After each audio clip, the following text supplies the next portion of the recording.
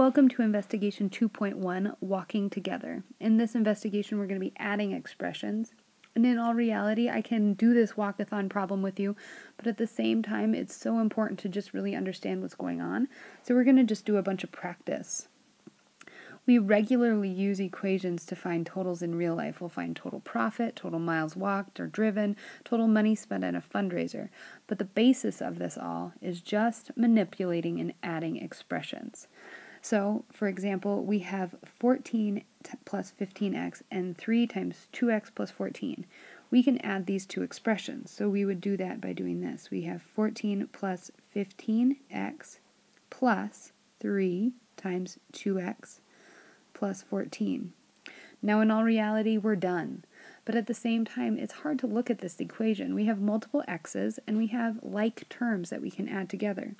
So we could rewrite this using the distributive property. So we had 3 times 2. If we'll first write 4 plus 15x. And then we have 3 times 2, which is 6x.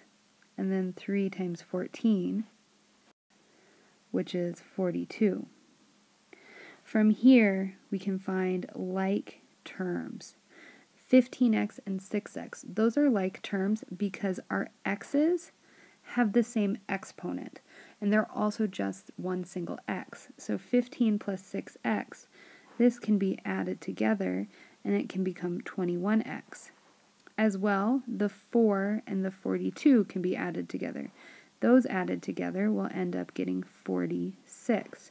So here is my final expression for these two expressions added together. Let's try another one. We'll have one more after this as well. We have 45 plus 12x and 8.5 plus 12x times 2. So let's add them together. We have 45 plus 12x plus parentheses 8.5 plus 12x times 2. We're going to do the distributive property. Again, we have parentheses here that we don't need. And yes, technically we're all finished. We don't need to do any more with this expression. However, it's not the cleanest thing that we have ever seen. So we're going to multiply 2 times 8.5, so we'll get 17, and we'll multiply 2 times 12x, and we'll get 24x. So we still have 45 plus 12x. And now we just need to do a little bit of math. We need to add like terms. We have 12x and 24x. Again, same exponent for both of them, x to the first times x to the first, or x to the first and x to the first. And we also have just an x. It's not y or anything like that. They're the same the same variable. So 12x plus 24 of x gets us 36x. And 45 plus 17 we can also do, which gets us 62. So here is our final expression.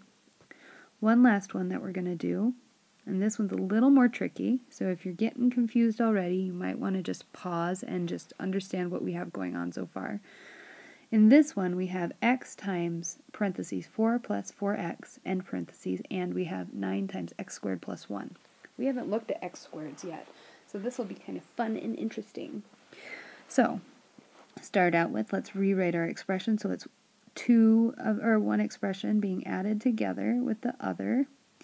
4 times 4x plus 9 times x squared plus 1 is what we have going on. Again, let's do the distributive property. So we can get rid of those parentheses and make this slightly simpler. 4 times x, or x times 4 equals 4x, and x times 4x is technically this. And now we have x times 4 times x, so we have 9x squared plus 1 added to the end. If I look at this, x times 4 times x, I have two x's there, so I can rewrite that as x squared because they're being multiplied, and I have a 4 plus my initial one of 4x, and we still have our 9x squared plus 1. Now, again, we have like terms here. We have x's, and they're both being squared, so we can add those together. That'll become 13x squared. We don't have any like term to go with this 4x, so it's just 4x. and we don't have any like term to go with the 1, so it's just 1. So here is my final answer, and I could also rewrite this from the greatest exponent to the smallest exponent of 13x squared plus 4x plus 1, and that would be my absolute final answer. Play around with this concept of adding expressions together, combining like terms, looking at how things sort of manipulate with each other or like react with each other, and have a good time. I will talk to you later, and as always, if you have any questions, please ask. Thanks for watching.